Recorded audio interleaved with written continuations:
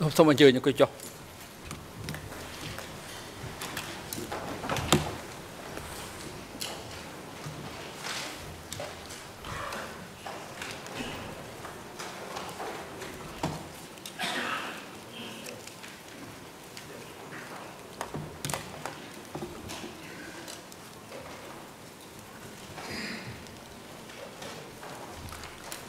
ថ្ងៃនេះ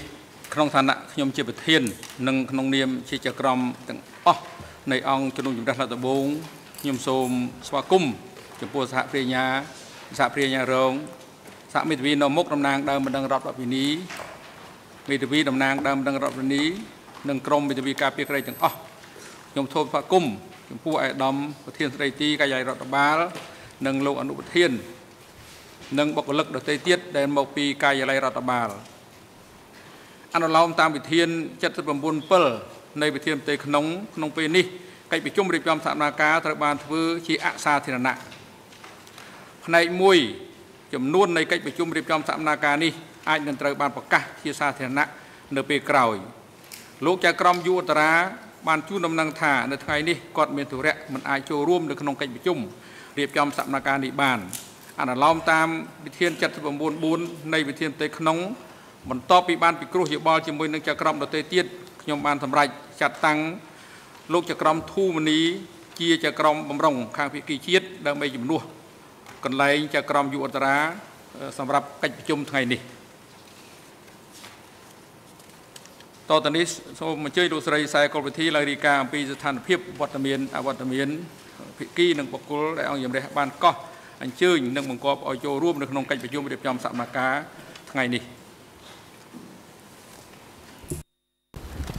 សូមគោរពលោកប្រធានសម្រាប់កិច្ចប្រជុំរៀបចំសកម្មភាពនៅថ្ងៃនេះគ្រប់ភាគីទាំងអស់និងបុគ្គលដែលអង្គជំរះបានអញ្ជើញឲ្យចូលរួមមានវត្តមាន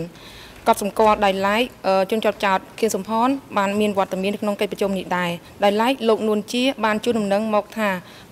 គាត់មិនមានបំណងក្នុងការចូលរួមនៅក្នុងកិច្ចប្រជុំនេះទេសូមអរគុណលោកប្រធានអរគុណលោកស្រីសែកុលវិធីកាលពីសប្តាហ៍មុននៅថ្ងៃទី 21 ខែតុលាឆ្នាំ 2014 អង្គជំនុំជម្រះសាលាដំបងបានបើកកិច្ចប្រជុំរៀបចំសកម្មភាពមួយដើម្បីពិភាក្សាអំពីបញ្ហាធនធានដែលត្រូវបានផ្ដល់ជូនដោយការិយាល័យរដ្ឋបាលពាក់ព័ន្ធទៅនឹងការលើកឡើងក្នុងពេលថ្មីនេះរបស់ក្រមវិទ្យាការពារក្តីខៀវសំផនហើយនឹងពិភាក្សាអំពីផលវិបាកផ្លូវច្បាប់និងការអនុវត្តជាក់ស្ដែងនៃការបង្ហាញឯកសារថ្មីដែលស្នើឡើងដោយសហប្រញ្ញាអន្តរជាតិអង្គជំនុំជម្រះសាលាដំបងបានអញ្ជើញអាយដាមប្រធានស្ដីទីនិងលោកអនុប្រធានការិយាល័យរដ្ឋបាលនិងអ្នកតំណាងដទៃទៀតមកពីការិយាល័យរដ្ឋបាលឲ្យផ្ដល់ជូននូវព័ត៌មានពាក់ព័ន្ធទៅនឹងធនធានដែលមានសម្រាប់ភាគីទោះបីជាបានទទួលការបង្គាប់ឲ្យចូលរួមនៅក្នុងកិច្ចប្រជុំខាងលើនេះក្តីក៏ក្រុមមេធាវីការពារក្តីទាំងពីរក្រុមបានខកខានក្នុងការបង្ហាញខ្លួនដោយគ្មានផ្ដល់មូលហេតុសមស្របអ្វីឡើយហើយដូច្នេះហើយនៅថ្ងៃទី 24 ខែតុលាឆ្នាំ 2014 អង្គជំរះរដ្ឋបាលបានចេញការព្រមានចំពោះក្រុមមេធាវីការពារក្តីទាំងពីរក្រុមដោយអនុលោមតាមវិធាន 38 នៃវិធានផ្ទៃក្នុងនៅក្នុងអនុសារណៈដដែលនោះអង្គជំរះសាលាដំបងបានបង្គាប់ឲ្យភាគីទាំងអស់ចូលរួមក្នុងកិច្ចប្រជុំរៀបចំសកម្មភាពនៅថ្ងៃនេះដើម្បីឲ្យអង្គជំរះអាចយល់ដឹងបានទាំងស្រុងអំពីបញ្ហាខ្វះធនធានដែលមេធាវីការពារក្តីខៀវសំផនបានលើកឡើងអាស្រ័យហេតុដោយមូលហេតុនេះហើយទើបអង្គជំរះសាលាដំបងបានអញ្ជើញប្រធានឯកឧត្តមប្រធានស្ដីទីនិងលោកអនុប្រធានការិយាល័យរដ្ឋបាលនិងអ្នកតំណាងដទៃទៀតមកពីផ្នែករដ្ឋបាលឲ្យចូលរួមនៅក្នុងកិច្ចប្រជុំរៀបចំសកម្មភាពនេះជាថ្មីម្ដងទៀតអង្គជំរះសូមរំលឹកក្រុមមេធាវីការពារក្តីលោកខៀវសំផនថានេះជាឱកាសចុងក្រោយដើម្បីពិភាក្សាអំពីបញ្ហាធនធានជាមួយនឹងអង្គជំនុំជម្រះអនុសារណៈក៏បានជូនដំណឹងដល់ភាគីដទៃទៀតដែរថាអង្គជំនុំជម្រះសាលាដំបងនឹងផ្ដល់ឱកាសឲ្យភាគីដើម្បីពិភាក្សាលើសំណើសុំរបស់សហប្រញ្ញាសុំចាត់តាំងមេធាវីបំរុងនិងសុំពន្លឿនកិច្ចដំណើរការនីតិវិធីសកម្មភាពហើយអង្គជំរះបានចែកច្បាប់ចម្លងនៃសំណើនេះជូនភាគីរួចហើយកាលពីថ្ងៃទី 22 ខែតុលាឆ្នាំ 2014 ជាទីបញ្ចប់អង្គជំរះសាលាដំបងបានជួនដំណឹងដល់ភាគីទាំងអស់តាមអ៊ីមែលកាលពីថ្ងៃម្សិលមិញថាក្នុងកិច្ចប្រជុំរៀបចំសកម្មភាពនេះពួកគាត់មានឱកាសឆ្លើយតបទៅនឹងសំណើនីតិវិធីប្រើប្រាស់ឯកសារសម្ងាត់មួយចំនួនដែលស្នើឡើងដោយសហប្រញ្ញាអន្តរជាតិដែលត្រូវបានដាក់ក្នុងសំណុំរឿងកាលពីថ្ងៃទី22 ខែតុលាឆ្នាំ2014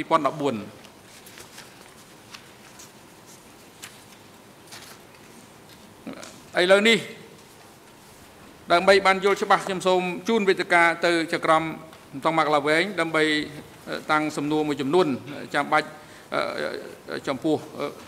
មេធាវីការពារក្តីខៀវសំផនពាក់ព័ន្ធទៅនឹងបញ្ហាធនធានសូមអញ្ជើញលោកចក្រមឡាវែង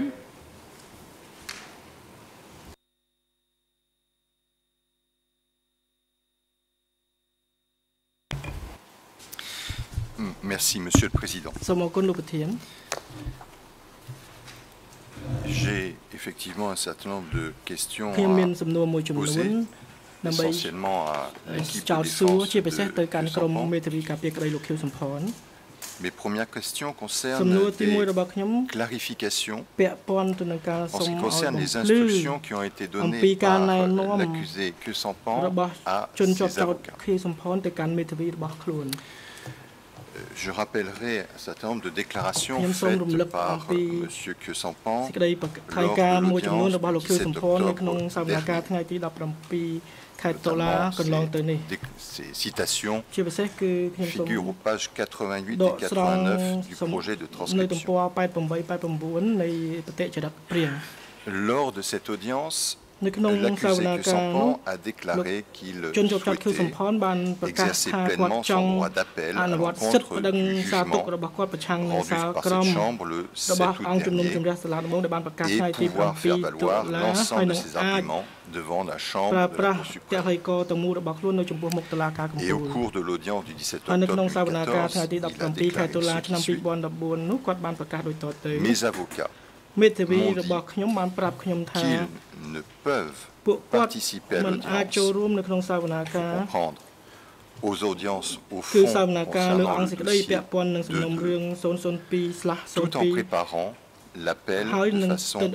appropriée, c'est-à-dire l'appel contre le jugement rendu le 7 août dernier. Il a également indiqué ceci, et c'est pourquoi je dois demander à mes avocats de se concentrer sur l'appel. Les avocats ne pourront pas participer aux audiences. On est aux audiences concernant le dossier 2, car s'ils participent à la procédure actuelle, ils ne pourront pas préparer l'appel. Il a également déclaré ceci. Après mûre considération et après avoir consulté mes avocats, j'ai décidé de choisir l'appel car la procédure actuelle est moins importante que l'appel. Je continue la citation. Je souhaite donc informer respectueusement la Chambre que moi-même et mon équipe de défense pourront pleinement préparer notre appel dans les délais prescrits. Nous serons heureux de participer à la procédure. Il y a bien sûr d'autres motifs qui ont été invoqués, mais je ne vais pas aborder aujourd'hui. Il s'agit bien sûr de la requête pendante tendant à la récusation des juges composant la chambre de première instance. Mais je voudrais aussi rappeler le contenu d'une demande qui a été transmise à la chambre par le directeur adjoint du bureau d'administration. Il s'agit d'une demande en date du 8 octobre 2014. Et cette demande avait été adressée par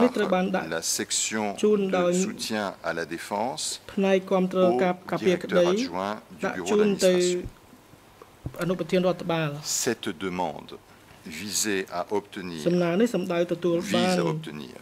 un redéploiement de fonds et une augmentation temporaire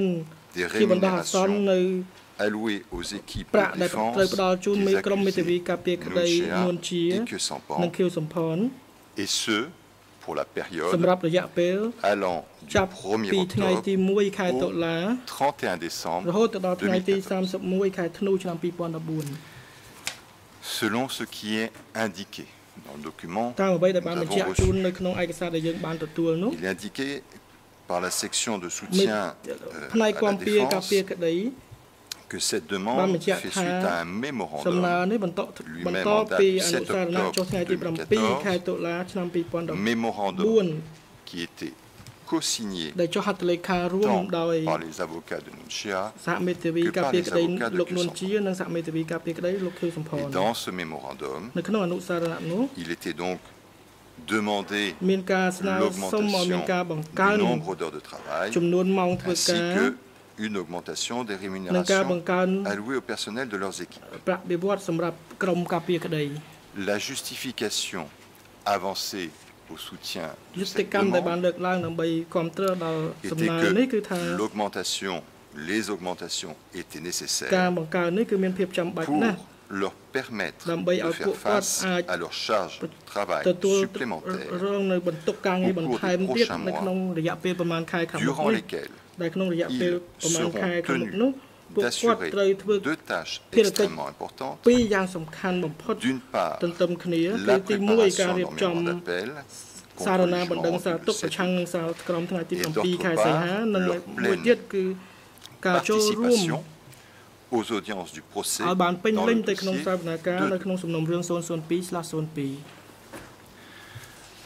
Monsieur Sampan, j'ai une question pour vous. Est-ce que vous pouvez nous indiquer si vous étiez au courant de ces demandes financières adressées notamment par vos avocats au directeur adjoint de l'administration, et si vous avez été informé que ces demandes étaient fondées financières,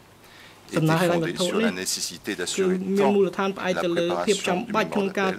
d'appel que la participation aux audiences du dossier.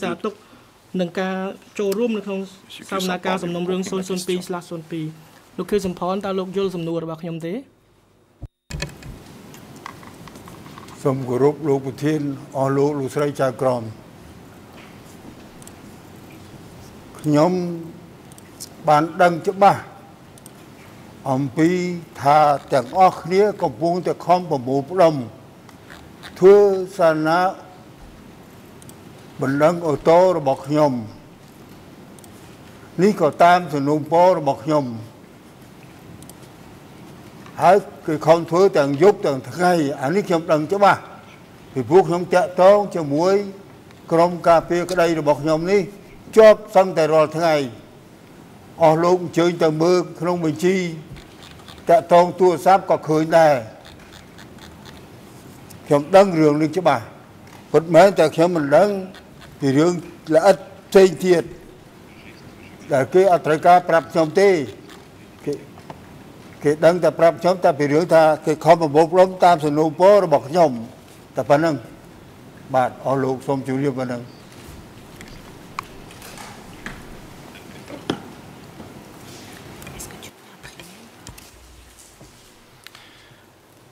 Il me semble qu'il peut y avoir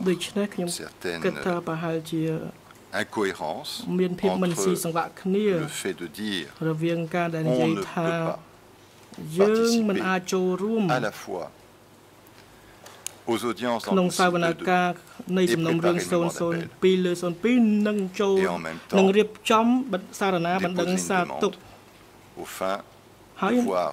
les rémunérations monter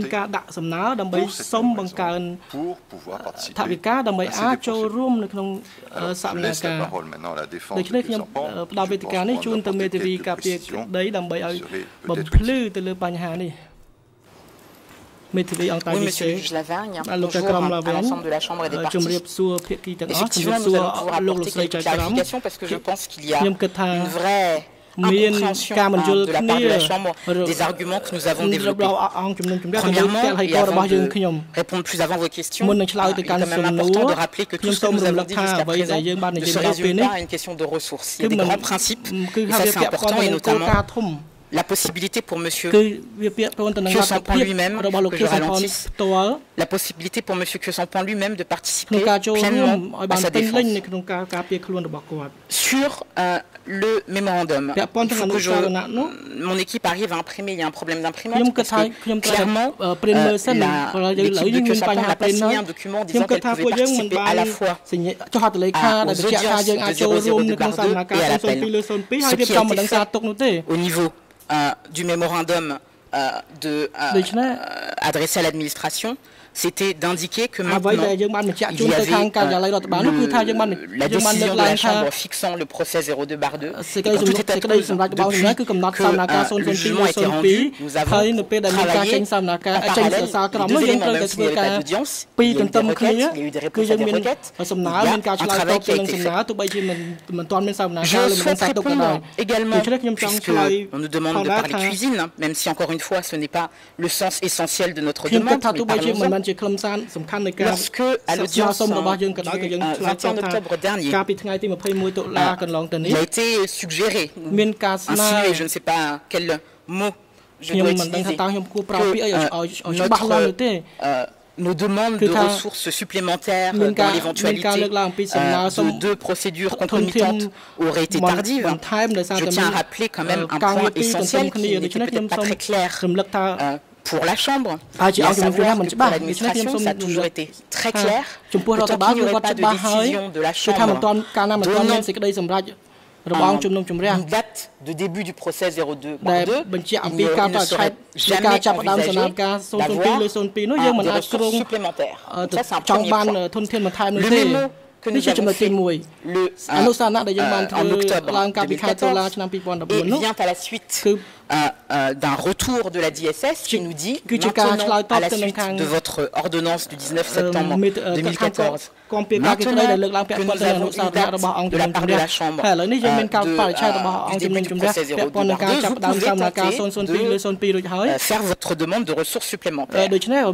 Je précise également, parce que c'est un point que la Chambre ne sait peut-être pas, que là, le mémo d'octobre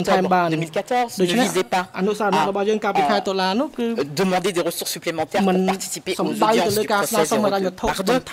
mais visait à faire un parallélisme avec la procédure 002/1, au cours de laquelle nous avions une augmentation, et je précise puisque que le public ou que les partis ne s'imaginent pas que nous demandions des doublements d'émoluments ou quoi que ce soit, que lorsqu'il y avait une surcharge de travail due à la rédaction d'actes, puisque nous savons que les rédactions d'actes prennent du temps, particulièrement dans le cadre d'une procédure d'appel, dans le cadre de la procédure 002/1, au moment de la rédaction du mémoire final, nous avions obtenu une augmentation de 16% des rémunérations de toutes les équipes pour ce surcroît de travail particulier qui était la rédaction du mémoire final. Donc, le mémo plutôt d'octobre 2014 prenait ce même parallèle. Il ne s'agit pas de ressources supplémentaires, étant précisé que nous étions déjà au mois d'octobre et que vous imaginez bien que la défense, depuis le début, que les délais de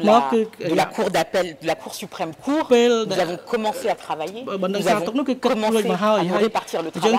que ce n'est pas à quelques semaines seulement du dépôt du mémoire d'appel que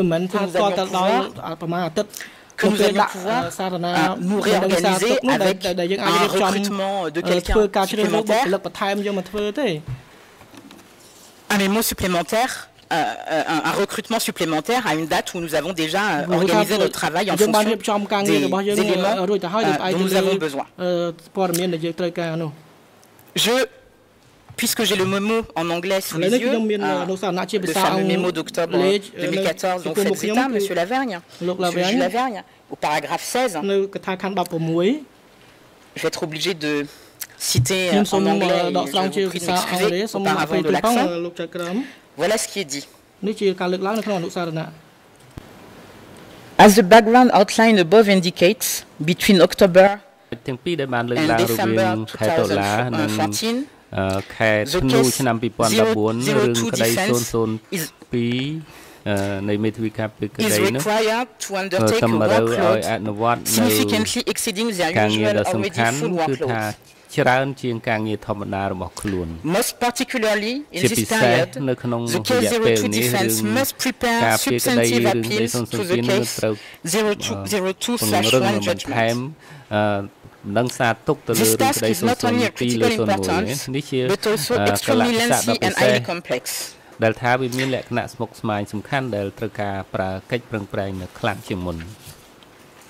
Paragraphe 18 de ce mémo. À nouveau en anglais. The case 0202 defense, therefore, takes the view that the temporary budget increase would be justifiable on the sole basis of the work required to finalize its case 02/1 substantive appeal brief, and that this would be consistent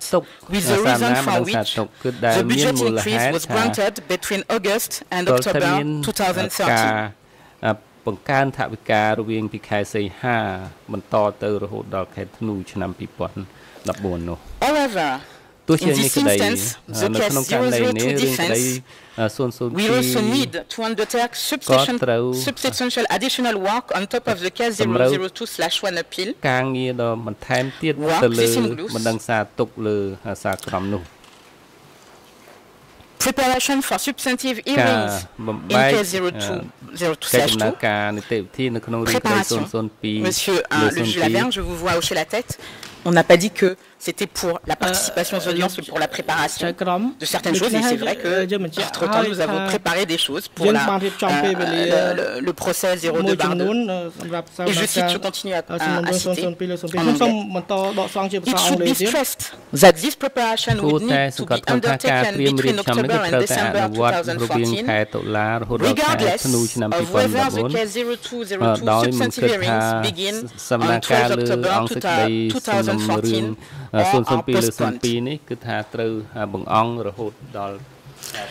Pour répondre à votre question, donc, Monsieur le juge Lavergne, dans ce mémo, il était envisagé la préparation à des audiences, qu'elles soient ou non programmées à partir du 7 octobre. Parce qu'il est évident que, et c'est bien notre problème, bien que nous soyons concentrés sur le travail d'appel et la rédaction d'un mémoire d'appel extrêmement complexe, il y a effectivement des éléments où, s'il y a des requêtes, il y a des délais qui courent et on est bien obligé d'y répondre. Donc, le but de ce mémo était de parler de cette situation-là. En tout état de cause, on ne saurait utiliser ce mémo pour dire que nous tentons d'obtenir des fonds supplémentaires particulièrement importants, étant précisé encore une fois que la demande qui a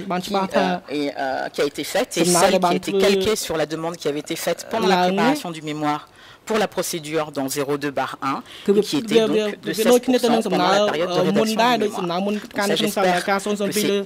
plus clair dans la chambre, dans la tête et dans les esprits de toutes les parties de la chambre. Et encore une fois, je réponds à ces questions parce que c'est un élément qui a été discuté en audience publique qui vous semble particulièrement important, mais dans mon argumentation et dans celle du client, je pense qu'il y a un certain nombre d'autres éléments qui sont extrêmement importants qu'il ne faut pas oublier, à savoir qu'au stade où nous en sommes,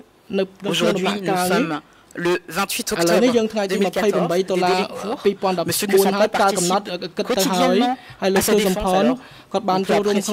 apprécier, le travail d'un accusé. Quand on a été condamné à une peine de perpétuité, on a le droit de participer pleinement à sa défense et on a le droit de considérer que l'appel qui court avec un délai est la chose la plus importante. Et je dois dire, Monsieur le juge Lavergne, avant de passer peut-être la parole à, je ne sais pas si l'équipe de Nouchéa veut faire des commentaires, parce que je sais que la compréhension qui était la nôtre de savoir que l'administration n'envisagerait pas de permettre des ressources supplémentaires avec une constitution d'une équipe double, etc. Ce n'était pas envisageable avant quoi que ce soit, avant qu'il y ait une décision ferme de la Chambre en fixant le début des audiences dans le procès 02/2. C'était quelque chose qui a été clairement compris par les équipes de défense, qui a été clairement répété également par les DSS, qui est notre interlocuteur privilégié. Et d'ailleurs, c'est pour cela, comme je vous le disais tout à l'heure, que ce n'est que le 19 septembre que la DSS a pu revenir vers nous pour nous dire maintenant qu'il y a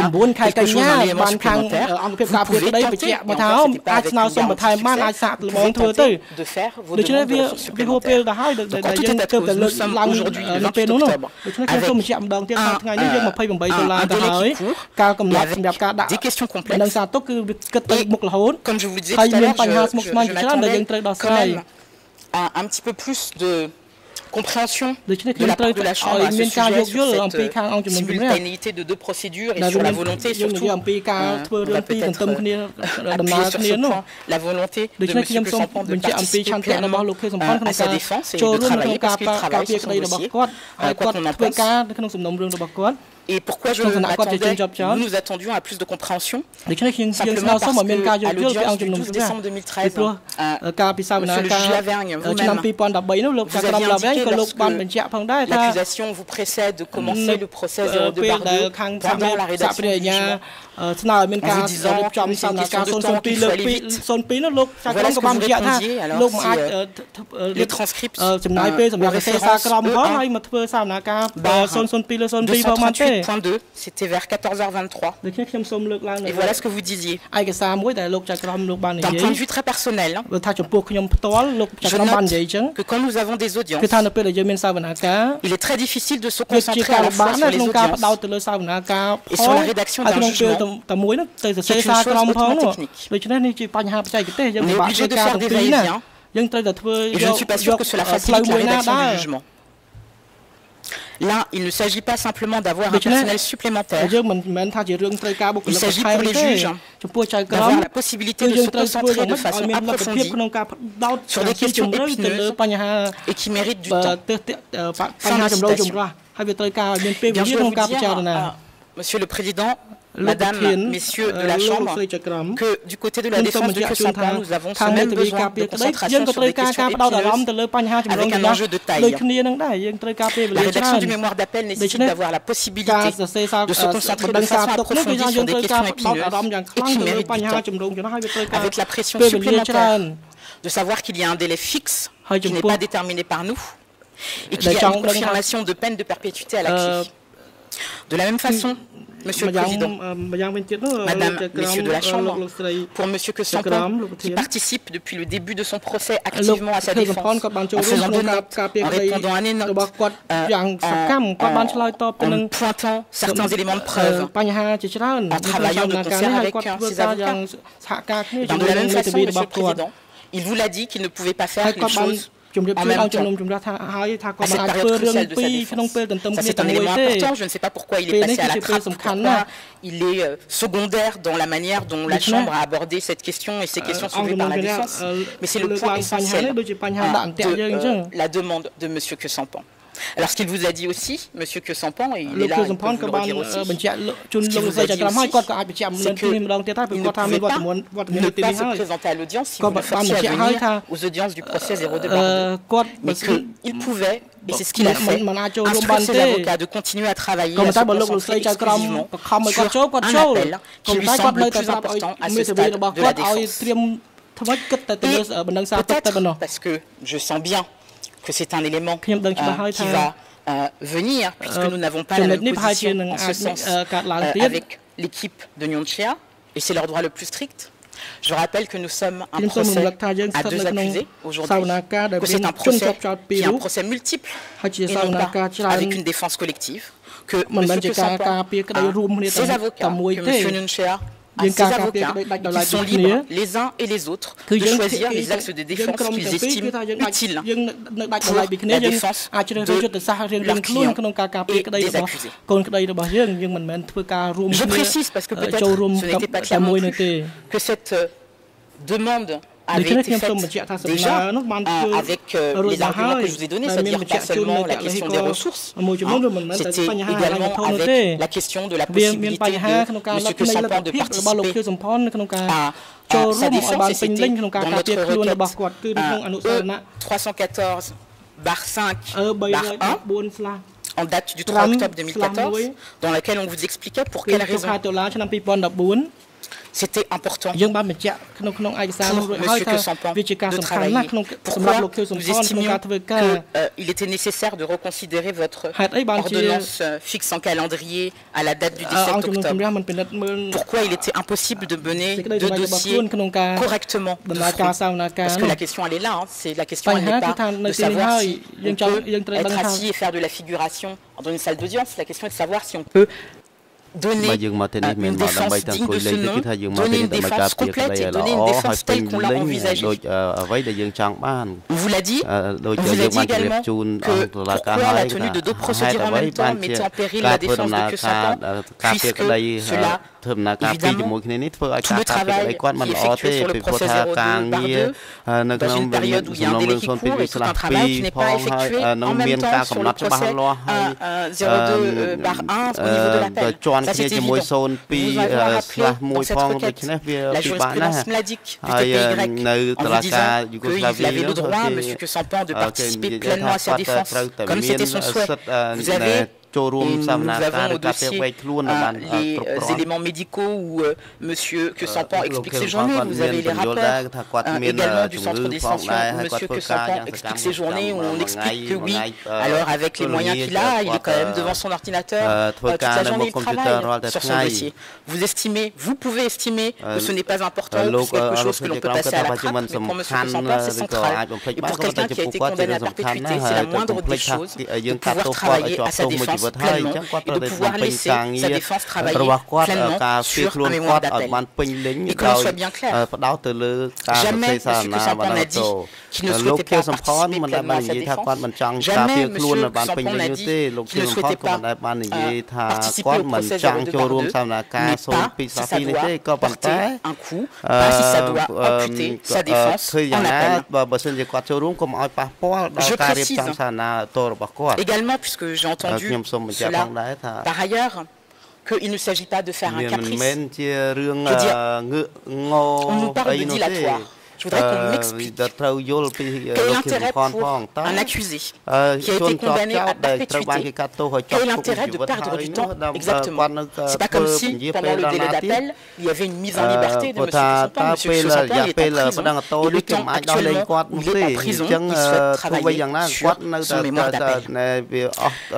Qu'est-ce qui fait, et là vraiment, je rebondis par rapport à cette question de ressources et par rapport au, encore une fois, ce que j'ai senti comme des insinuations de négligence de notre part, de volonté dilatoire, de volonté de bloquer la procédure. Je me demande, Monsieur le Président, Madame, Messieurs de la Chambre, depuis presque 3 ans que vous avez pratiqué la défense de Kesampan et que vous avez pratiqué M. Kesampan lui-même à l'audience, je me demande quel est le fondement de cette soudaine remise en cause, parce que nous le prenons comme ça, de nos qualités professionnelles, de notre professionnalisme et de cette volonté que nous aurions tout d'un coup de vouloir juste embêter le monde pour embêter le monde. Alors que la seule chose que nous mettons en avant, la seule chose qui nous importe est de pouvoir défendre correctement notre client en fonction de ses instructions et pas des instructions qui sont déraisonnables, mais des instructions que nous-mêmes ne pouvons qu'agréer, avec lesquelles nous ne pouvons qu'être d'accord, puisque nous sommes d'accord, et je vous l'ai dit le 17 octobre 2014. Mon confrère aussi vous l'a dit, M. Kesampan vous l'a dit lui-même. L'appel est important parce que c'est vous qui avez rendu le jugement dont il était fait appel et que c'est vous qui allez juger le procès 02/2 s'il n'y a pas de décision en notre sens sur la requête en accusation qui est en cours. Donc ça, c'était les éléments que je voulais donner en réponse à cette question des ressources pour dire encore une fois qu'il ne faudrait pas qu'on se perde dans cette élément secondaire qui de toute façon vient, encore une fois, trop tard. Nous sommes déjà le 28 octobre. Au moment où ces questions de ressources auraient dû être adressées, c'est-à-dire bien avant Ce n'était pas possible puisque l'administration encore une fois était très claire là-dessus. Là encore une fois, je pense sous le contrôle de la défense du non-Shea qui a eu les mêmes échos de notre part. Maintenant, vous avez un accusé, un condamné en première instance qui souhaite faire appel, qui souhaite se concentrer sur cet appel. Et pour que les choses soient bien claires, parce que peut-être que de ce côté-ci de la barre, ça n'avait pas été clair en termes de délai, ce que cela voulait dire. Quand nous disons que nous souhaitons la possibilité de ne pas nous présenter à l'audience et que si vous continuez les procédures, on ne pourra pas y assister. En termes de délai, si les délais tels qu'ils ont été demandés devant la Cour suprême pour la rédaction de ce mémoire complexe sont accordés, cela voudrait dire que nous devrions terminer la rédaction dans notre langue de travail, c'est-à-dire en français, au mois de décembre, au plus tard le 29 décembre, si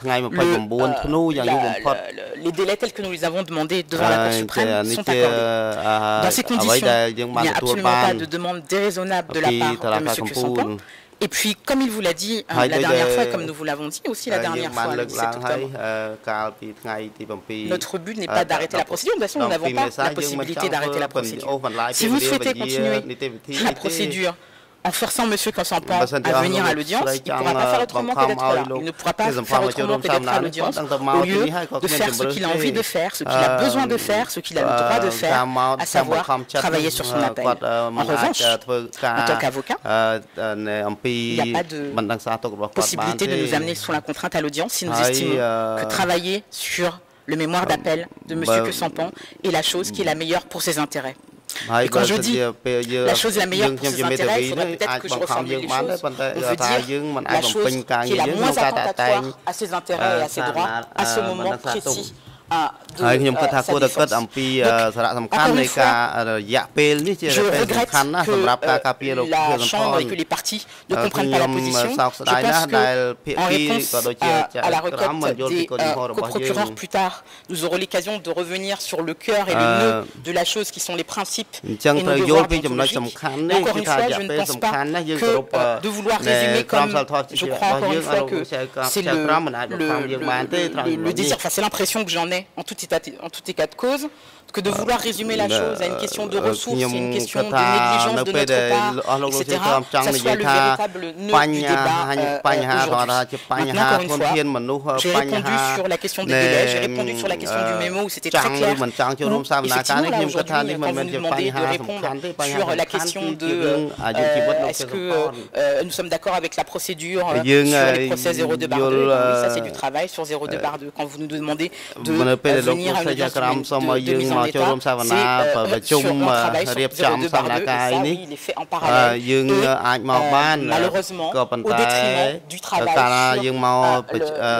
d'appel que nous devrions faire à 100% au niveau de l'équipe de Sampan. En tout cas, c'est ce que nous estime le plus favorable aux intérêts de nos clients.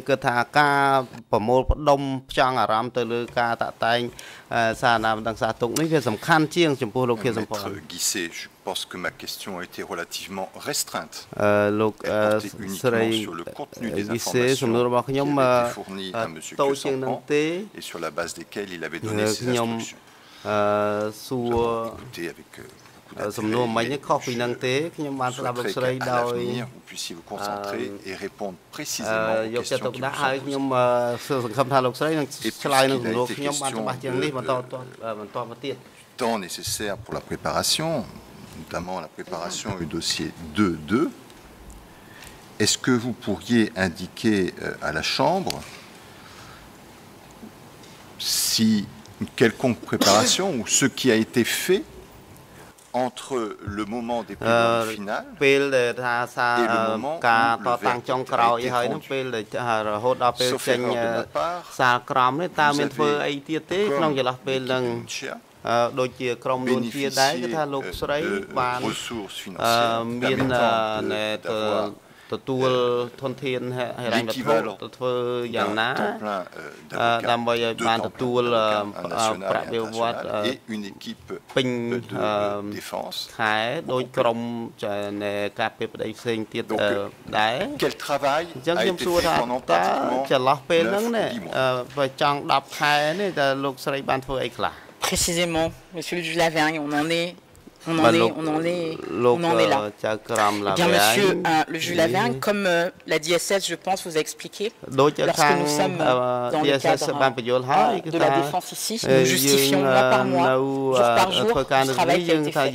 Donc la préparation des audiences du procès 02 de Bardeux, vous vous rappellerez, vous vous souviendrez, monsieur le juge Lavergne, que je crois que c'était l'audience initiale, il y avait un certain nombre de délais qui avaient été donnés aux parties pour donner les listes de témoins, pour donner les documents, etc. Le travail, il me semble me rappeler d'ailleurs que l'équipe de Sampan à cette époque-là avait été la seule à avoir respecté les délais. Eh bien, nous avons fait ce travail de plusieurs mois, de travail sur 02 Bardeux, ce travail aussi de revue d'éléments qui pourraient nous être utiles pour l'appel, ce travail de préparation pour 02 Bardeux sur des notions juridiques précises. Oui, nous avons commencé à le faire. Comme toutes les équipes de défense et comme toutes les équipes. Mais encore une fois,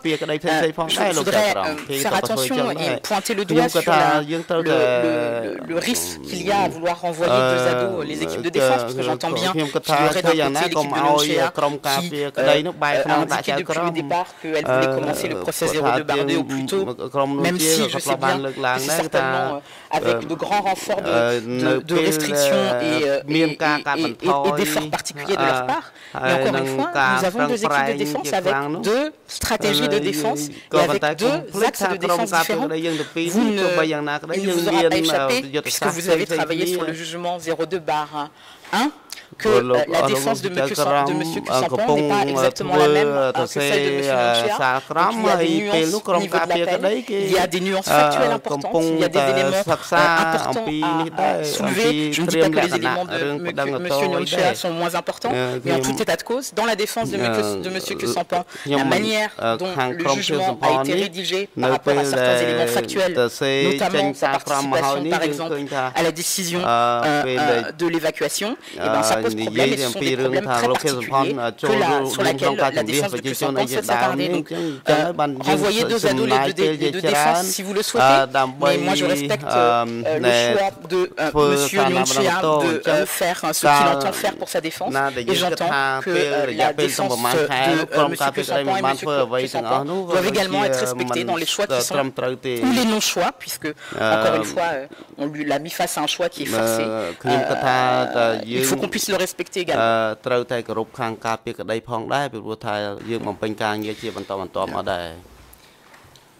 Vous avez indiqué que le problème des ressources n'est pas le seul problème décision de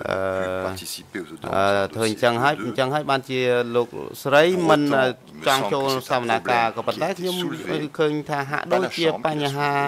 ដែលខាងការពិក្រដីលើកឡើងទេមិនមែនជាបញ្ហារបស់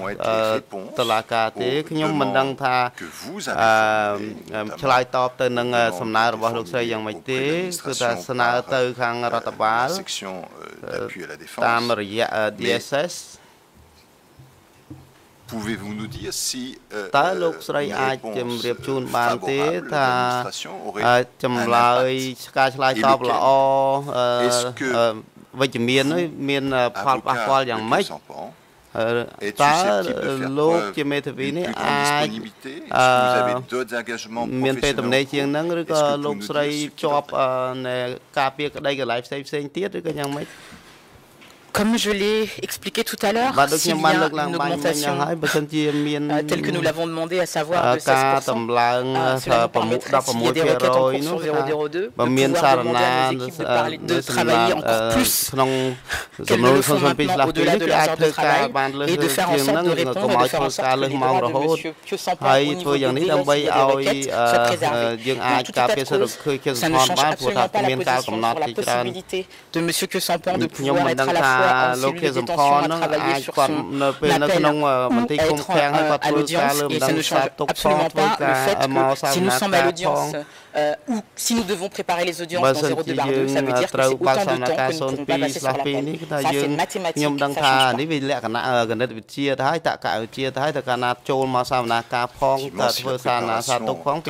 Préparer des requêtes en vue de votre non-participation au dossier 2.2, effectivement, ça risque d'être assez problématique. Bien. J'observe que durant le mois d'octobre, ខ្ញុំសង្កេតឃើញថាខែតុលា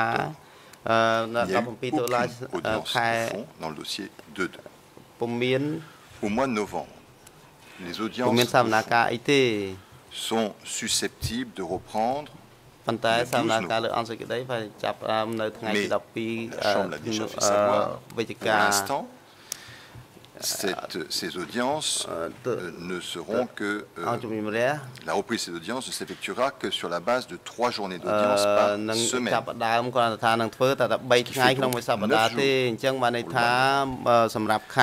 de décembre, compte tenu de la période de vacances judiciaires pour la fin d'année, il n'est prévu de siéger que pendant les 3 premières semaines, c'est-à-dire également pendant 9 jours. Malgré tout, je vous pose la question,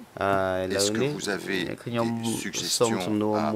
faire à la Chambre en ce qui concerne ces jours Eh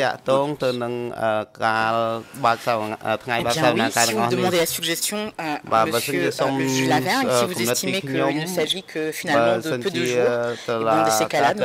nous vous indiquons que ces peu de jours sont énormes pour la préparation de la défense d'appel de M. Et que si nous avons la possibilité de bénéficier de 9 jours plus 3 semaines en fonction des délais qui seront ou pas accordés par la Cour suprême, eh bien oui, chaque heure est indispensable pour la défense de M. Je précise également, parce que quand on nous parle de jours d'audience comme ça, il ne s'agit pas de venir faire de l'acte de présence à l'audience, on ne vient pas faire de la figuration. S'il y a des audiences, ça veut dire qu'il y a des témoins interrogés, ça veut dire qu'il y a des interrogatoires en amont. Il me semble me souvenir que également, lors de cette audience de mise en état de décembre 2014, ça c'était Madame le juge Cartwright qui avait indiqué que la présence à l'audience n'est que le dessus de l'iceberg du travail réellement effectué. Donc compter simplement en tant que journée d'audience, déjà pour moi ce n'est pas correct puisqu'il y a en plus le temps de préparation de l'audience. Et si vous estimez que c'est un nombre qui finalement n'est pas important, moi je peux vous dire qu'au niveau de la préparation de l'appel, chaque jour, chaque heure est importante. Est-ce que vous pourriez répondre aux questions que je vous pose? Quand je vous demande si vous pouvez augmenter votre plus grande disponibilité, si vous avez d'autres engagements professionnels, En ce moment, mes engagements professionnels sont gelés pour que toutes les heures accordées dans le cadre de la défense de M. Kesampan soient consacrées à la défense de M. Kesampan. Venons-en maintenant à la clarification en ce qui concerne la date à partir de laquelle la défense de Kesampan pense qu'il serait possible de participer aux audiences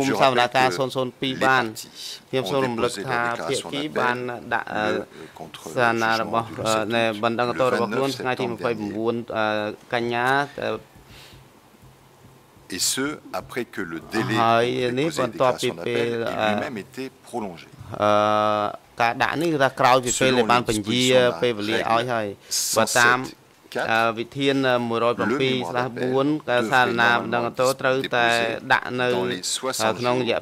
suivant la date du dépôt de la déclaration d'appel, c'est-à-dire normalement avant le 28 novembre prochain. Nous savons cependant que les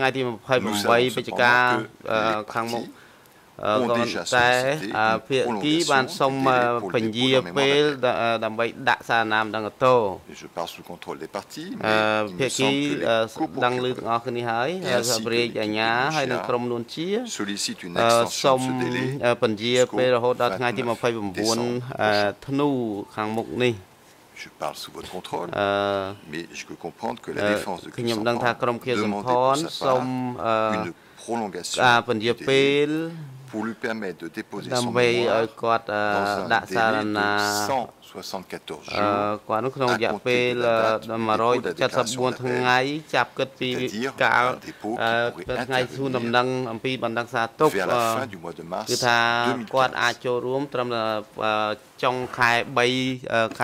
Oui, monsieur le juge Lavergne, il me semble que j'ai répondu par anticipation à votre question tout à l'heure en expliquant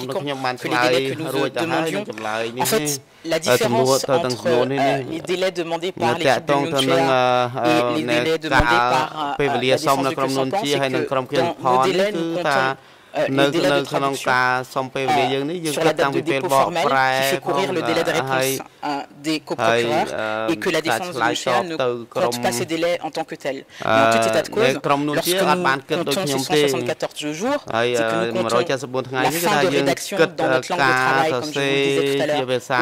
29 décembre. Et il va de soi que pour nous, l'indisponibilité et se consacrer aux mémoires d'appel de M. Sampan prend fin évidemment à partir du moment où nous avons fini la rédaction dans notre langue de travail, c'est-à-dire également au 29 décembre. Donc cette disparité apparente est plutôt une question de délai de traduction avec des incidents sur les délais de réponse des coprocureurs tels que ça a été fait dans notre demande à la Cour suprême. Dans tout état de cause, nous sommes d'accord qu'il s'agit bien du 29 décembre pour la fin de la rédaction en français du mémoire d'appel de M. Sampan. Donc, si je comprends bien, le 29 décembre est la date que vous indiquez comme étant celle date possible pour une reprise de votre participation dans le dossier 2. C'est pas le jour du dépôt de notre mémoire en français, mais début janvier. Après la fin, absolument. C'est une date possible. Le temps de reprendre le fil de 0. Alors, je ne suis pas là pour vous donner des idées quelconques, mais pour essayer d'obtenir une clarification. Nous savons qu'il est possible qu'il y ait des réponses.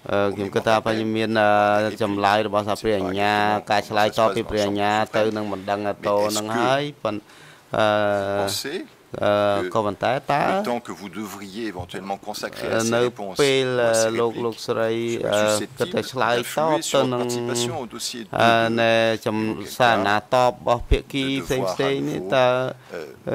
Reporter Monsieur le juge Lareng, je peux vous répondre que non. Le point essentiel pour nous est de pouvoir nous consacrer à la rédaction du mémoire d'appel de M. Sampan, tel que nous l'avons envisagé jusqu'à présent. Et il est évident que la quantité de travail telle qu'il doit être fourni dans le cadre d'une simple réplique n'est pas la même que dans le cadre d'un mémoire d'appel qui fixe tous les motifs d'appel qui, s'ils ne sont pas évoqués, ne sont plus évocables par la suite. Donc, pour répondre à votre question, le vrai problème, la possibilité de se consacrer essentiellement à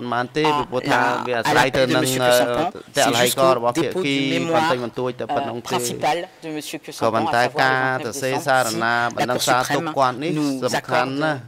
les délais demandés. Vous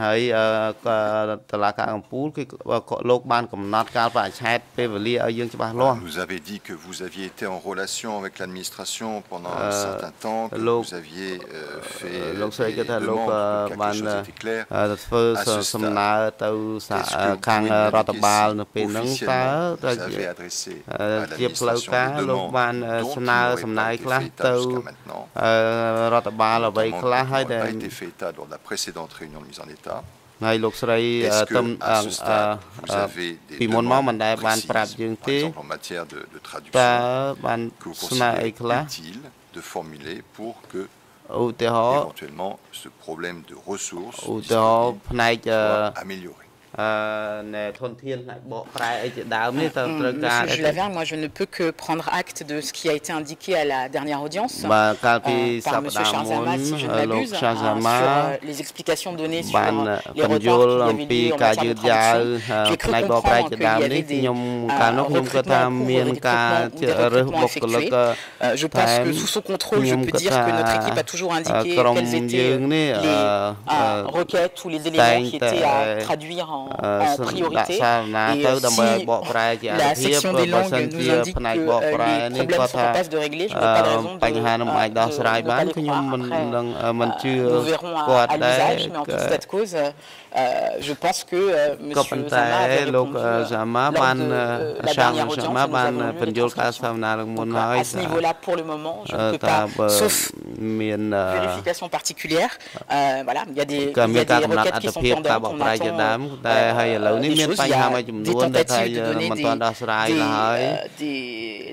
des documents de courtoisie et nous apprécions ces efforts, mais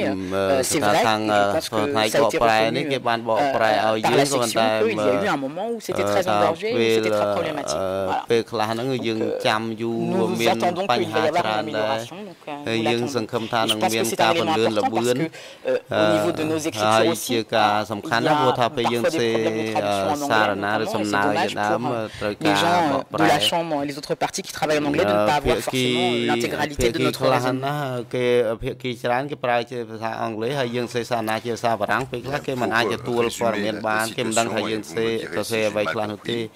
Mais j'entends donc que vous n'entendez offrir aucun compromis à la Chambre, et que, mis à part une reprise de votre participation en début d'année prochaine, il n'est pas envisageable de voir apparaître la défaillance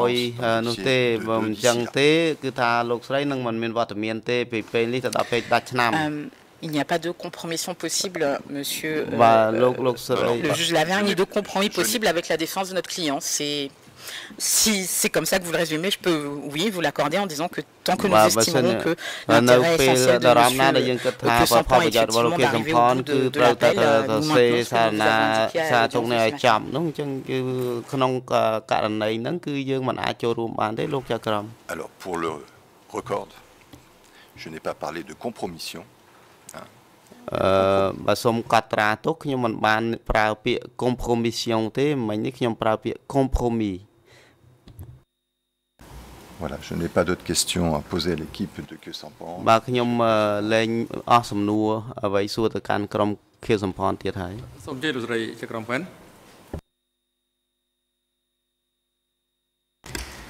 Thank you. I have សូមអរគុណលោកប្រធានខ្ញុំមានសំណួរខ្លីៗមួយចំនួនទៅលោកខៀវសំផនបន្តពីអ្វីដែលលោកបានបញ្ជាក់ពីខាងដើមហើយបន្តមកមានសំណួរចុងក្រោយទៅមេធាវីការពារក្តីខ្ញុំនឹងសួរសំណួរទៅលោកខៀវសំផនលោកបាននិយាយពីខាងដើមថាក្នុងចំណោមការងារមួយចំនួនដែលលោកមានទំនាក់ទំនងរៀងរាល់ថ្ងៃជាមួយមេធាវីរបស់លោកសំណួររបស់លោកខ្ញុំគឺសួរលោកពីបញ្ហានេះគឺថាស្ទើរតែរៀងរាល់ថ្ងៃនោះតើលោកបានជួបឬក៏តាក់ទងជាមួយមេធាវីញឹកញាប់ប៉ុណ្ណាក្នុងរយៈពេល2សប្តាហ៍ចុងក្រោយនេះបាទខ្ញុំបានបញ្ជាក់មែនថាខ្ញុំតាក់ទងតាមទូរស័ព្ទជាប់ជាមួយក្រុមការពារក្តីរបស់ខ្ញុំមានលោកស្រីជាតានេះជាដើមម្យ៉ាងទៀតលោកស្រីម៉ារីក៏បានទៅជាមួយលោកស្រីជាតាទៅបន្ទប់ខ្ញុំទៅសួរបញ្ជាក់លើចំណុចណាដែលគាត់មិនច្បាស់អំពីសំណុំរឿងរបស់ខ្ញុំដើម្បីគាត់រៀបចំសារណាបណ្ដឹងអូតូរបស់ខ្ញុំឲ្យបានពិស្ដារពីព្រោះសារណានេះមានចំណុចជាច្រើនដែលត្រូវឆ្លើយតបទៅវិញនេះខ្ញុំសូមបញ្ជាក់ឲ្យច្បាស់អញ្ចឹងហើយអញ្ជើញទៅឆែកមើលនៅបញ្ជីទៅពិនិត្យទៅជួបខ្ញុំយកនៅមន្ទីរឃុំឃាំង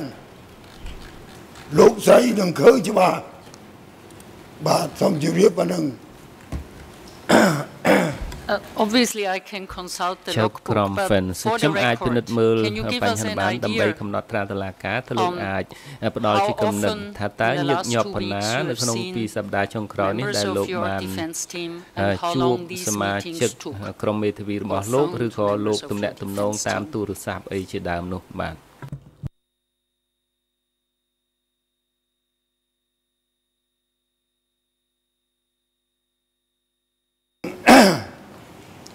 ពេលវេលាទូរស័ព្ទខ្ញុំត្រូវការទូរស័ព្ទរោគឯកសារដែលមានយោងជាច្រើននៅក្នុងការកាត់ទោសរបស់ខ្ញុំនោះអានោះម្យ៉ាងទៀតខ្ញុំសូមឲ្យគេមកយកអ្វីដែលមកចម្លងអ្វីដែលខ្ញុំបានវាយនៅក្នុង on nhà tờ hoặc nhóm do tới chun Marie đừng lục sai chế ta mưa an anh nâng nhóm xong chuẩn bị cho khám xa và nâng hay rương tệ tông nâng sang tại rõ tháng ngày tại chạy mơ bình chi tu san mơ cho hai lục sai Marie có tới bình chạy thiết tại cả tới bình chạy thiết thì vua an nhóm vay công ty hai người mình sẽ ba có tôi thì xong mình chạy thiết rồi à tích chúng mình chạy thà rồi à tích bạn theo conferenceខ្ញុំយល់ថាជាព័ត៌មានច្រើនគឺតកតងនឹងបញ្ហាថ្ងៃនេះផងដែរសំណួរបន្ទាប់របស់ខ្ញុំនេះខ្ញុំសួរទៅខាងមេធាវីការពារក្តីរបស់លោកខៀវសំផន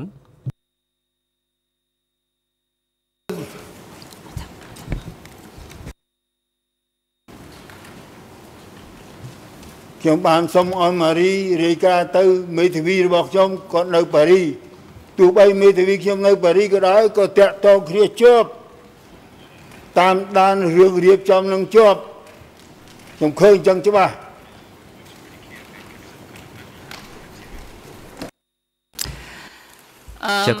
My question to the សំណួរ defense ខ្ញុំសួរទៅមេធាវីការពារក្តីប៉ុន្តែមុននឹងសួរសំណួរនេះខ្ញុំចង់ព្យាយាមសង្ខេបនៅអ្វីដែលបានបញ្ជាក់ក្នុងរយៈពេល30នាទីចុងក្រោយនេះខ្ញុំព្យាយាមពិនិត្យឲ្យយល់ខ្លឹមសារដើម្បីយើងដឹងថាតើយើងដល់ដំណាក់កាលណាមុននឹងឈានទៅដល់បញ្ហានោះខ្ញុំចង់រំលឹកដល់ភាគីទាំងអស់ថាជាពិសេសមេធាវីការពារក្តីនេះមិនមែនអង្គជំនុំជម្រះនេះទេដែលជាអ្នកព្យាយាមមិនមែនតែអង្គជំនុំជម្រះម្នាក់ឯងទេដែលព្យាយាមចង់ដើរទៅមុខហើយអង្គជំនុំជម្រះសាលាកម្ពុជាក៏បានជំរុញដែរក្នុងឆ្នាំចុងក្រោយនេះគឺថារឿងក្តី002លើ02ត្រូវតែចាប់ផ្ដើមឲ្យបានឆាប់បំផុតជាមួយអង្គជំនុំជម្រះដដែលឬក៏អង្គជំនុំជម្រះតាមជំរឿនផ្សេងទៀតជាពិសេសតកតងទៅនឹងភាពចាំបាច់នៃការបន្តទៅមុខឲ្យបានលឿនតាមដែលអាចធ្វើទៅបាននេះគឺជាការបញ្ជាក់របស់សាលាអង្គជំនុំជម្រះសាលាកំពូលហើយខ្ញុំចង់ដឹងពីមេធាវីការពារក្តីថាតើមានកង្វះធនធានអ្វីឬក៏ក្នុងឋានៈលោកស្រីជាមេធាវីការពារក្តីមិនអាចធ្វើរឿងពីរក្នុងពេលតែមួយបានហើយតើឱកាសណាមួយដែលចាំបាច់សម្រាប់យើងត្រូវពិចារណាអញ្ចឹងបញ្ហាជាក់ស្ដែងថាតើហេតុអីបានជាមេធាវីការពារក្តីមួយជាអាចធ្វើបានប៉ុន្តែមេធាវីលោកស្រីគឺថាបញ្ជាក់ថាគេមានយុទ្ធសាស្ត្រផ្សេងហើយខ្ញុំមិនឃើញថានេះជាការឆ្លើយតបទៅនឹងការរៀបចំការងាររបស់លោកស្រីហើយចំណុចទីមួយដែលលោកស្រីមេធាវីបញ្ជាក់ថាកូនក្តីរបស់យើងខ្ញុំមិនអាចចូលរួមបានក្នុងការងារពីរក្នុងពេលតែមួយរៀបចំសារណាផងចូលរួមសវនាការដូច្នេះខ្ញុំចង់ស្ដាប់លោកស្រីមេធាវីនិយាយដោយខ្លីកុំនិយាយពីតហេកវែងនិយាយពីបញ្ហាធនធានឬក៏អលទ្ធភាពក្នុងជីវៈផ្ទាល់ខ្លួនមិនអាចធ្វើការងារពីរក្នុងពេលតែមួយក្នុងនាមលោកស្រីមេធាវីហើយនឹងកូនក្តីរបស់លោកស្រីមេធាវីដូច្នេះសូមបញ្ជាក់បែបនេះសូមអរគុណបាទសូមអរគុណលោកប្រធានសូមគ្រប់អង្គជំនុំជម្រះខ្ញុំបាទគង់សំអនសូមចូលរួមឆ្លើយនៅសំណួររបស់លោកស្រីចក្រមបញ្ហាដែលយើងផ្ដោតទៅលើការការពារក្នុងការសរសេរបណ្ដឹងសាសទុកជាជាងការចូលរួមក្នុងសវនាការហើយដែលយើងបានជម្រាបជូនអង្គជំនុំជម្រះថាយើងមិនអាចធ្វើការងារពីរក្នុងពេលតែមួយបាននេះវាជាបញ្ហាផលប្រយោជន៍របស់កូនក្តីរបស់យើងដោយសារយើងគិតទៅលើប្រសិទ្ធភាពនៃការការពារមិនមែនមានន័យថាយើងមិនអាចធ្វើកិច្ចការទាំងពីរនឹងបានទេយើងអាចធ្វើបានប៉ុន្តែការធ្វើនឹងវាคล้ายទៅជាគ្រាន់តែជានិមិត្តរូបគ្រាន់តែជាការបង្ក្រប់កិច្ចវាគ្មានប្រសិទ្ធភាពសម្រាប់ការការពារនេះហើយជាចំណុចដែលយើងយល់ថាវាផ្ទុយនឹងវិជ្ជាជីវៈរបស់ខ្លួនផ្ទុយនឹងសម្បញ្ញៈជាមេធាវីវិជ្ជាជីវៈរបស់យើងមិនអនុញ្ញាតឲ្យយើងធ្វើកិច្ចការណាដែលជាគ្រាន់តែជាលំដែលឲ្យតែបានដើម្បីបង្ក្រប់កិច្ចទេយើងត្រូវគិត ពីផលប្រយោជន៍របស់កូនក្តីរបស់ខ្លួនហើយនឹងផលប្រយោជន៍យុត្តិធម៌ផងដែរបើសិនជាសិទ្ធិរបស់កូនក្តីរបស់យើងត្រូវប៉ះពាល់ដូច្នេះបញ្ហាយុត្តិធម៌ក៏ត្រូវប៉ះពាល់ដូចគ្នាដែរបាទដោយហេតុនេះហើយយើងយល់ឃើញថាយើងត្រូវការចាំបាច់ដើម្បីធ្វើការឲ្យបានល្អិតល្អន់ជាមួយនឹងក្រុមការងារជាមួយនឹងកូនក្តីរបស់ខ្លួនដើម្បីរួមចំណែកលើកកម្ពស់គុណភាពតុលាការនេះឲ្យបានល្អដែលយើងជាទូទៅចាត់ទុកថានឹងអាចផ្ដល់នូវកេរដំណែលដល់កម្ពុជាឬក៏ដល់សកលលោកទាំងមូលផងនោះបាទដូច្នេះហើយបានជាយើងស្នើសុំឲ្យពន្យាពេលសវនាការជាច្រើនដងក៏ប៉ុន្តែយើងត្រូវទទួលការបដិសេធចំពោះសំណើនេះតើតើនឹងពេលវេលាដែលយើងធ្វើការជួបជាមួយនឹងកូនក្តីជាធម្មតាខ្ញុំកំណត់ពេលវេលាជួបជាមួយលោកខៀវសំផនក្នុងមួយសប្តាហ៍2 ដងបាទក៏ប៉ុន្តែពេលវេលានេះមិនមែនតែខ្ញុំទេដែលត្រូវទៅជួបលោកខៀវសំផនបាទ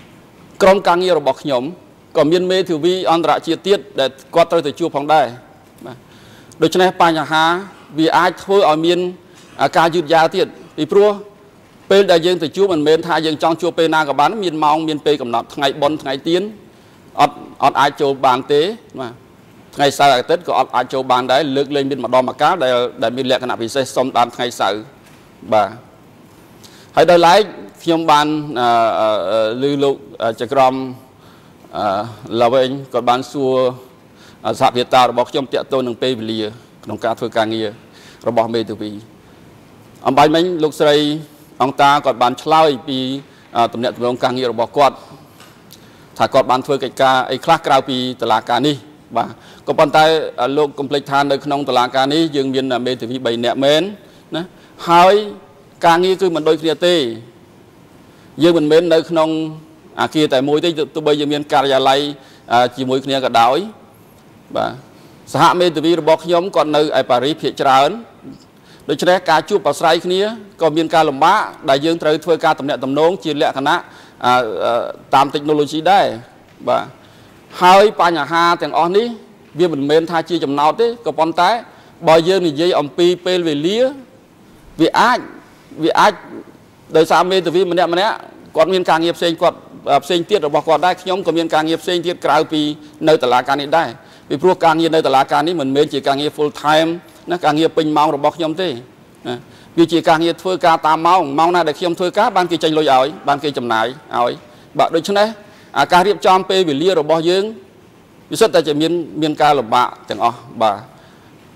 ខ្ញុំសូមជម្រាបជូនឡើងវិញថាពេលវេលាដែលយើងត្រូវការជួបលោកខៀវសំផនដើម្បីទទួលការផ្ដល់យោបល់របស់គាត់ហើយនឹងអាចផ្ដល់យោបល់ទៅគាត់វិញពីបញ្ហានីតិវិធីផ្សេងនោះវាត្រូវការពេលវេលាក្រៅពីសវនាការ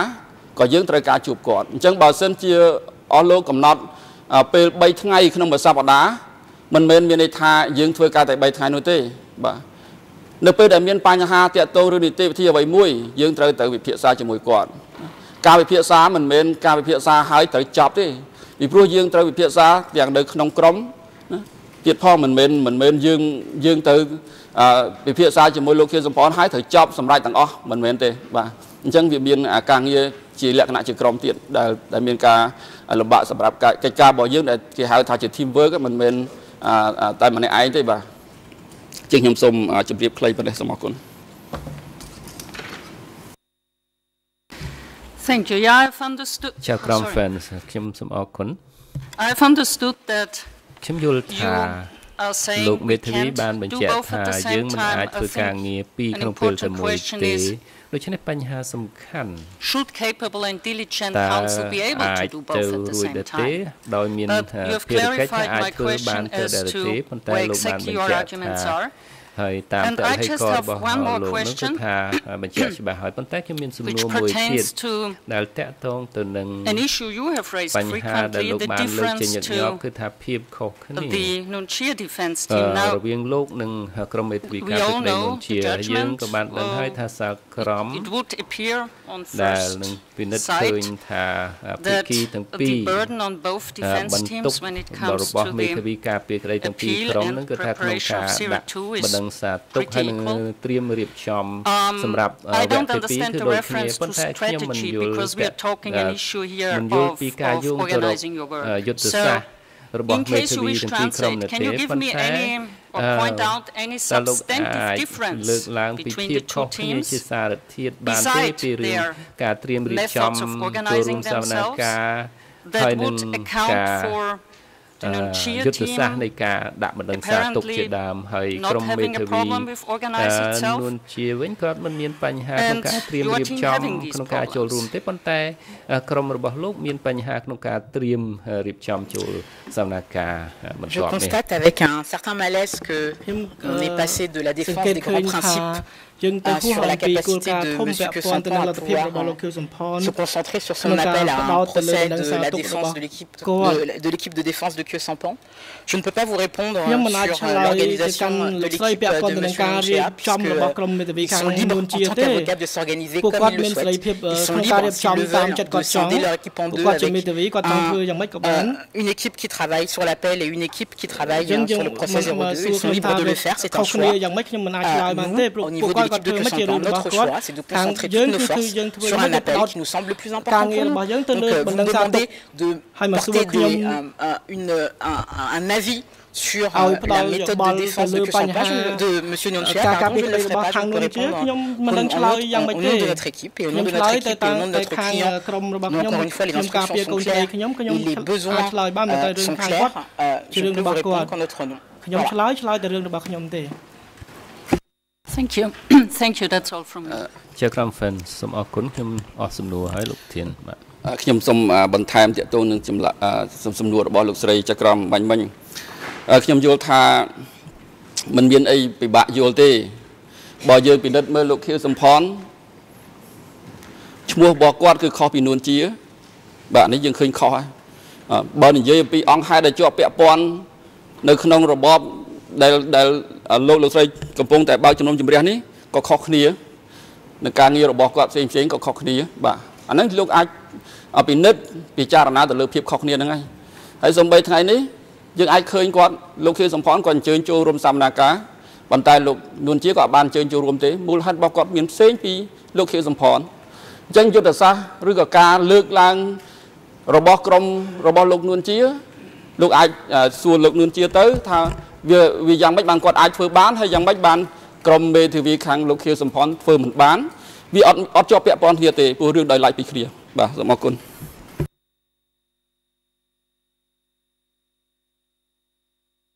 បាទអរគុណតើលោកជាក្រុមសង្មាក់មានអ្វីសង្សួរដែរទេសូមជិះលោកជាក្រុមសង្មាក់ដល់វិញ Oui, c'est juste une clarification pour être sûr que j'ai bien compris ce qui était par la défense de Khieu Sampan. Donc la défense de Khieu Sampan nous dit qu'elle est en mesure de déposer son mémoire d'appel en français le 29 janvier et que le délai jusqu'à fin mars, c'est le délai qui serait nécessaire pour traduire ce mémoire d'appel dans les autres langues. Il y a cela. Oui, apparemment un lapsus, c'est 29 décembre. Si la Cour suprême fait droit à nos demandes de délai absolument.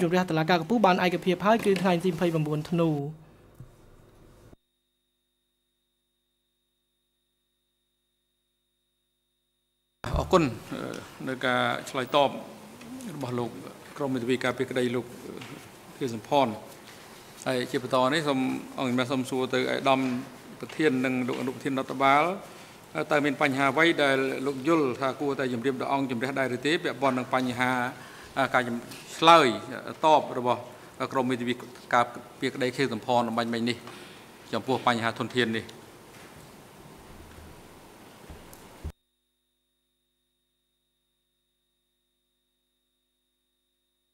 Good morning, Chamber. Good morning, parties. ខ្ញុំរកសង្ហាគឺសូមជម្រាបសួរលោកស្រីចៅក្រមដោយថា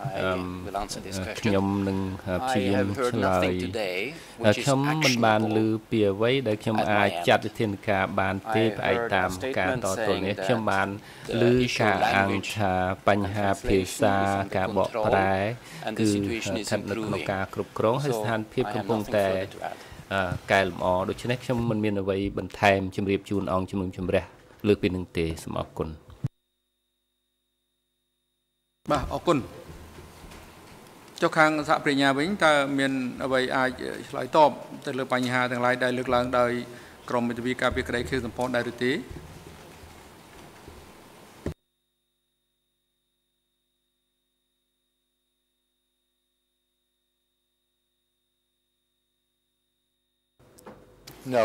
តំណាងសហប្រញ្ញា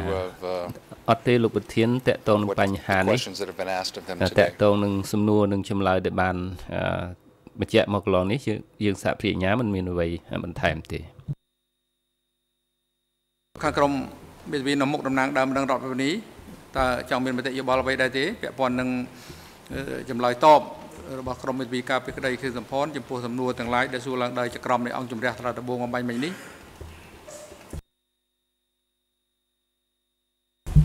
បាទសូមគោរពលោកស្រីចៅក្រមខាងមេធាវីនៅមុខមិនមានសំណួរអីបន្ថែមទេសូមអរគុណលោកប្រធានអរគុណចុះខាងក្រមមេធាវីការពារក្តីលោកនួនជាមិញគឺដំបូងថាមានបំណងចង់លើកឡើងនៅបញ្ហាពាក់ព័ន្ធនឹងបញ្ហានេះឬក៏បញ្ហាដទៃទៀតតើលោកមានបំណងធ្វើដូច្នេះដែរទេ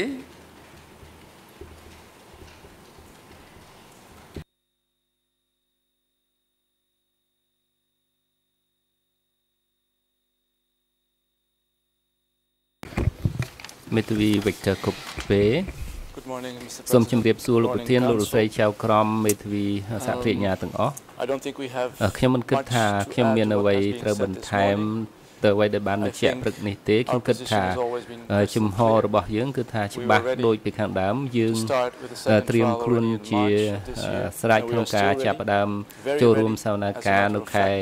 មីនាឆ្នាំក្រោយនេះប៉ុន្តែមានចំណុចមួយដែលខ្ញុំចង់ជម្រាបជូនគឺថាពិនិត្យមើលទៅលើប្រធាននៃប្រធានខាងអង្គភាពគាំពារការពារក្តីគឺថាអនុសារណៈនៅ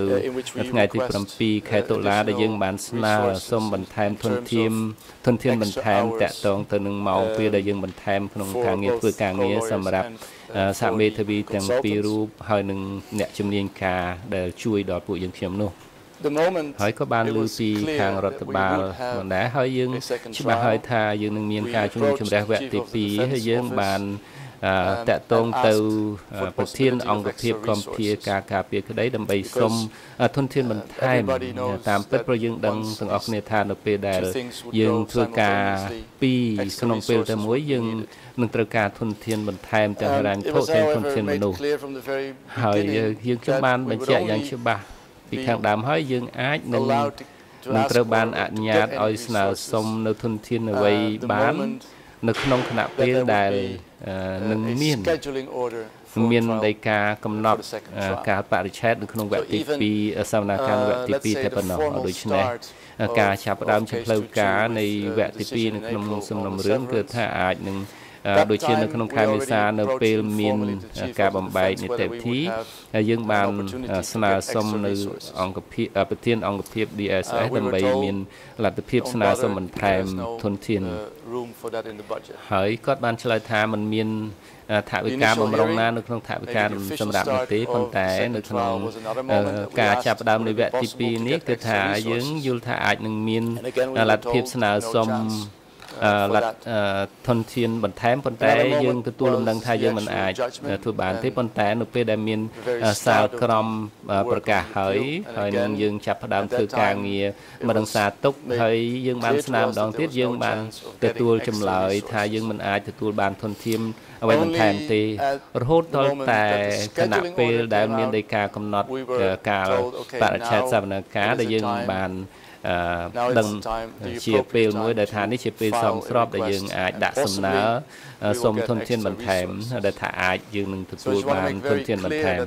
អញ្ចឹងហើយ memo ចុងក្រោយហ្នឹងគឺថាយើងយើងមាន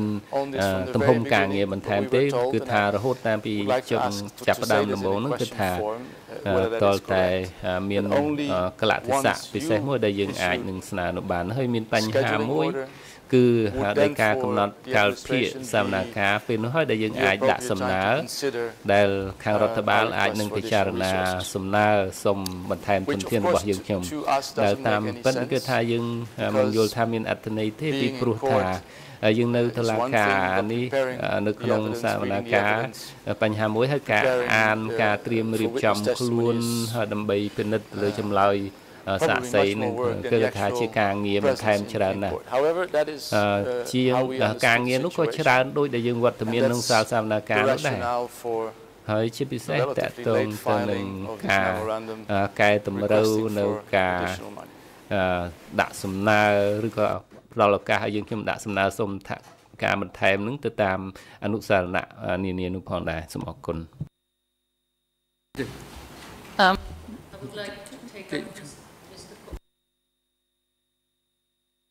I would like to take up Mr. Kope's suggestion to verify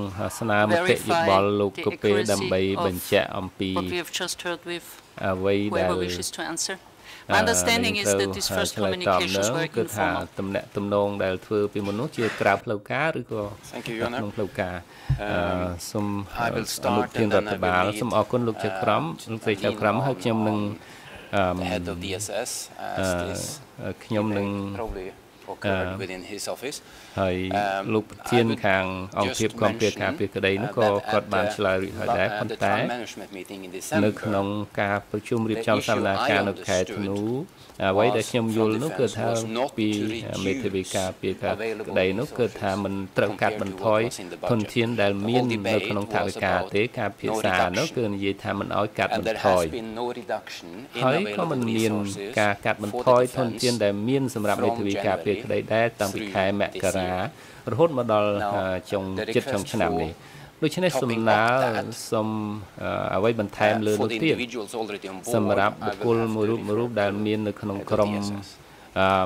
មេធាវីនោះខ្ញុំនឹងជូនវេទិកាទៅខាងប្រធានអង្គភាព DSS បាទ Good morning, Your Honors. Good សូមជម្រាបសួរលោកស្រីចៅក្រមសហគ្រាសអាជ្ញាហើយមេធាវីការពារក្តីហើយដំណឹងរដ្ឋវិនីទាំងអស់ហើយនឹងលោកប្រធានលោកកុកពេការចងចាំពីរឿងហេតុនោះគឺត្រឹមត្រូវល្អណាស់ហើយកញ្ញាអង្គការស៊ីសេក៏បានបញ្ជាក់ពីបញ្ហាត្រឹមត្រូវដោយដែលលោកអនុប្រធានរដ្ឋបាលបានបញ្ជាក់នៅក្នុងការប្រជុំរៀបចំសវនកម្មនៅខែធ្នូនោះគឺថាបញ្ហានេះបានលើកឡើងម្យ៉ាងនោះគឺមេធាវីការពារក្តីត្រូវការធានាសម្រាប់ថាវិការឆ្នាំ2014មិនត្រូវកាត់បន្ថយទេបើប្រៀបធៀបទៅនឹងថាវិការ2013ហើយលោកអនុប្រធានបានបញ្ជាក់ហើយនៅក្នុងការប្រជុំនេះខ្ញុំបានពិនិត្យមើលប្រតិចរិតហើយជាបញ្ហាថាមានធនធានបន្ថែមឬអត់បើសិនជាមានការពិនិត្យទីផ្ទាល់នោះគឺថាអាចនឹងយកមកពិចារណា As he had said, we have a very finite budget. Within the limits, we couldn't give an open-ended increment to the defense teams unless we had a clear time frame. That is why we had to wait until there was a clear and precise scheduling order that tells them when the double track. We know, of course, that there will be broadcasts. We received their action plans every month, and we're quite familiar that they do two things at the same time. However, for budgetary purposes, we couldn't leave the remuneration question open. So once there was the clear scheduling order on the 19th of September, I personally proactively approached both the Nunchia and the Kisimpan teams and advised them that they could now make a formal request, and we are hoping it could be acted upon. And the memorandum that you received is the product of that consultation. So yes, I support what they both said. It was quite accurate.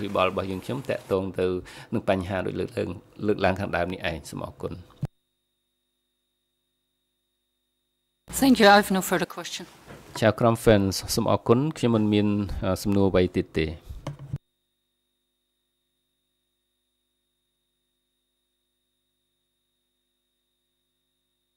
កិច្ចប្រជុំរបស់យើងនៅមានពីរបញ្ហាទៀតដែលមិនទាន់ចប់ហើយទាំងបញ្ហាបន្ទាប់នេះក៏ត្រូវការវត្តមានប្រធានអនុប្រធានកាយរដ្ឋបាលហើយនិងមន្ត្រីពាក់ព័ន្ធដែរប៉ុន្តែឥឡូវដល់ពេលសម្រាប់ឲ្យមានប្រកាសសម្រាប់15នាទីរយៈពេល2នេះទៅរហូតដល់ម៉ោង